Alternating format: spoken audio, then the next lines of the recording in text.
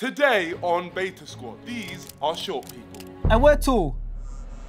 Today we're going to take on 30 short people and try convince them that we're short ourselves. This is Beta Squad 6v1. Thank you, Jubilee, for the idea. We nabbed you. Same joke every time. Good job, guys. The groups will get blindfolded, and if they discover us to be liars, they win. However, if we survive all the way to the end, we win. Let's see who's the greatest imposter in Beta Squad. Sharky's up first. Let's go!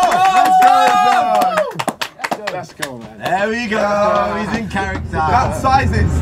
Number 4. Let's go, Sharky. Let's go, Sharks, man. If you had to body double someone, who would it be? Danny DeVito. Listen, I'd love to say Peter Dinklage, but you know, we're not the same skin colour, so it's going to be a bit tough. If you go down the lineup and everyone can say how tall they are exactly. Oh, he's controlling too much. That's too controlling. 5'5". 5'4". 4'10½". 5'3". 5 foot. 4'11". Is there anyone else? Number 7. 7. I can hear you. Yeah, sorry. What was the question? How tall are you? I'm not supposed to say, am I? Well, you might lie, but... I'm not saying. I'm not really supposed to, I suppose. You are allowed to say your height. You got told.